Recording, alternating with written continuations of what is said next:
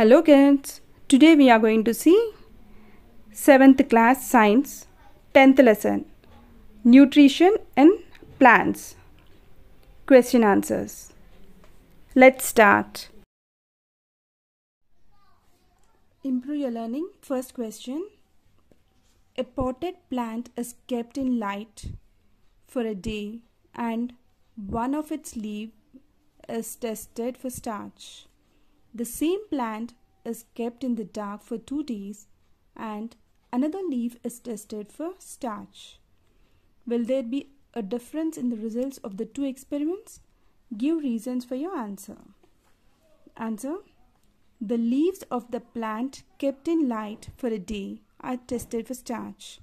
In the test, it is found that the leaves contain starch. The leaf of the same plant, when kept in dark for 2 days, is tested for starch. In the test, it is found that the leaf does not contain starch. Leaves of plant in the presence of sunlight prepare glucose. This glucose is then converted into starch. In the absence of light, plants cannot prepare glucose and then starch. Next, second question. What happens if leaves of a green plant are coated with oil? Hint, what will be the effect on stomata? If leaves of a green plant are coated with oil, the pores of the stomata, which are useful for the exchange of gases from the atmosphere, are covered with oil. When the pores of the leaves are thus covered by oil, the leaves fail to carry out photosynthesis. The plant therefore cannot prepare its own food through leaves. Third one. Do you think saprophytes help us in keeping the environment clean? Hint, what do saprophytes feed on? Answer. Saprophytes feed on dead and decaying organisms. So, they help in keeping the environment clean. Next, fourth one. Differentiate between following with some examples. Parasite and saprophyte, host and parasite. Parasite, saprophyte. A parasite takes food from the organisms on which it lives. Saprophyte, they secrete digestive juice on the matter they live and convert it into a solution and then absorb it. Parasite, they feed on a living organisms. Saprophyte, they feed on dead and decaying organisms. Parasite, the organism on which it feeds is called host. Saprophyte, they do not feed on living organisms. Next, host and parasite. Under host, they prepare the nutrition. Under parasite, they get nutrition from the host. These plants produce their foods. It takes food from the plant on which it is climbing. The leaves of these plants will have chlorophyll. These have no leaves and chlorophyll. Next, fifth one. Fill in the blanks and give reasons. First one. Lenticels are present on dash in plants. Where are lenticels are present? Bark. The exchange of gases takes place in the stem through these lenticels. The food synthesized by the plants is stored as starch. B. Starch. Starch is formed by combining carbon dioxide, water and light. Saprophytes depend on dash for food.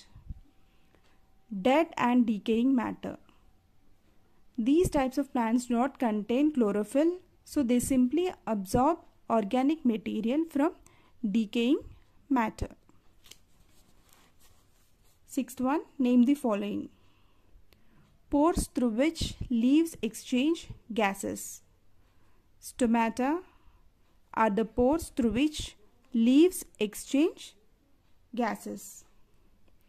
Plants that act as scavenger of nature. Saprophytes are the plants that act as scavenger of nature. Those plants that share food and shelter. Host plants are those plants that share food and shelter. Plants which cannot make their own food and obtain it from hosts. Parasitic and plants are the plants which cannot make their own food and obtain it from the host. Next, seventh one. A. Cuscuta is an example of autotroph, parasite, saprophyte, symbiont. It is an example of parasite. Next, Haustoria are roots, stems, leaves, all of them. These are nothing but roots. Raw materials involved in the process of photosynthesis. Carbon dioxide, water, sunlight, all of them. So in photosynthesis, carbon dioxide, water, sunlight, all are included. Okay, or all are involved. So all of them. Fourth one. Next. Circle the insectivorous plant among the plants given below. A. Hibiscus. B. Teak. C. Nepenthes. D. Aloe vera. Answer is insectivorous plant is Nepenthes. Okay. Ninth one. Collect information about experiments of Joseph Priestley and Ingenhousz from internet and make a brief note on them. Okay, these you can collect from internet, or here also I am giving some points. If you want, you can write these also. Okay. A. That is about Joseph Priestley. It was Priestley who carried out a sequence of experiments. He could demonstrate that what animals were doing to the air was being reversed by plants. That is, according to him, if animals were making the air impure, plants were making it pure. Next, B. Ingenhousz tried to repeat Priestley's experiments under different conditions and found that only the green parts of plants, when exposed to sunlight, could do that.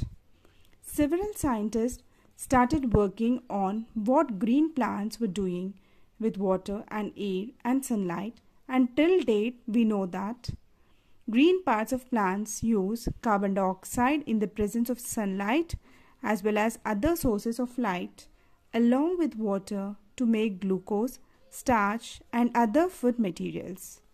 This process of making food materials is called a photosynthesis, and such plants are called autotrophs. 10th one. Do you agree with von Helmont if nutrients observed by plants from soil is equal to the mass of plant or tree? What will happen? Think and write your hypothesis. We agree with von Helmont. If nutrients observed by plants from soil is equal to the mass of the plant, by now all the nutrients in the soil might have exhausted. Plants are oxygen factories, providing enough oxygen in the atmosphere for living organisms to survive. Plants prepare their own food and for others by the process of photosynthesis, making use of sunlight. 11th one.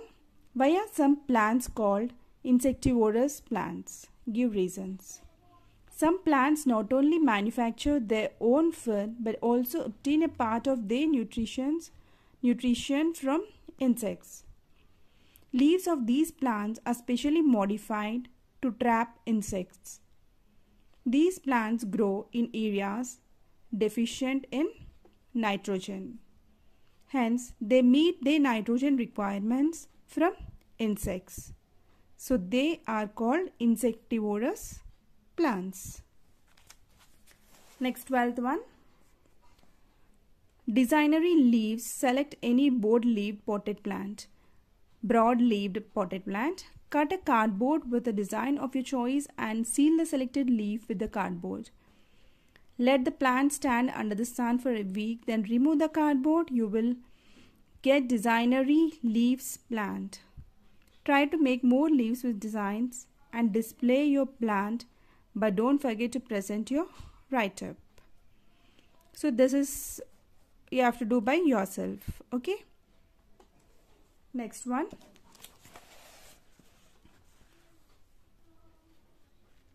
Collect a thick leaf.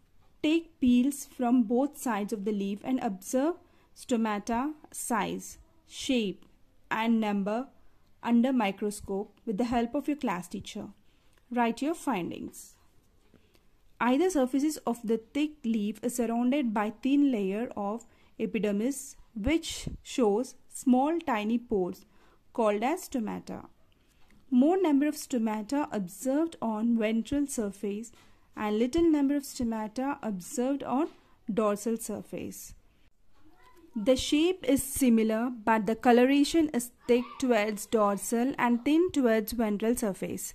It means more number of chloroplasts present at dorsal and little number towards ventral. Size of stomata is same and no differentiation. Next, 14th one. Pratima said mushroom is also a plant. Is she correct? How would you support her? Pratima is correct. Mushroom is a plant. Mushrooms grow on rotting wood during the rainy season. Mushrooms are not like green plants as they lack chlorophyll. They cannot make food by photosynthesis. They are saprotrophs. Next, 15th one. Photosynthesis is the way plants make food in every leaf by using different items. Write your feelings on this. Plants make use of carbon dioxide and water in the presence of sunlight and chlorophyll to prepare their food and release oxygen. Really, it is a great thing. The plants are otherwise called oxygen factories. We owe a lot to the plant kingdom for many reasons. They provide us food and shelter. They produce oxygen, which is very important for all of us. Okay, by this we completed this lesson question answers. In next video, we'll see the other question answers. Till then, bye kids. Have a nice day.